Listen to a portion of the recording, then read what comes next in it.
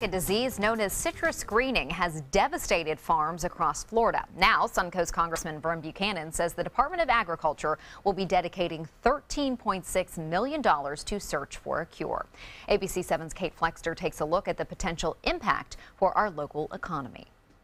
Here at Mixon Farms, they've seen the damage that citrus greening can do in just a short amount of time. And they hope this is a first step to stopping the disease and saving the citrus industry. So how old are these trees right here? Ones you see right here are anywhere from 5, 6 years old. 6 years ago, Dean Mixon had trees in his orange grove dating back to the 1800s.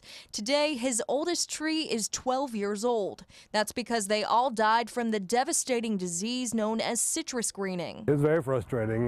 We sold off some of the land because we were losing so many trees. From 2005 to 2014, citrus greening alone caused Florida orange production to drop by more than half, according to the University of Florida's Institute of Food and Agriculture. The disease spread by insects originated on foreign soil, and the Mixons have advocated in Washington, D.C. for stricter regulations on imports. I always say that it's illegal immigration of insects, and then we are stuck with it. More than a decade after it was discovered in Florida, there's still no cure for infected trees.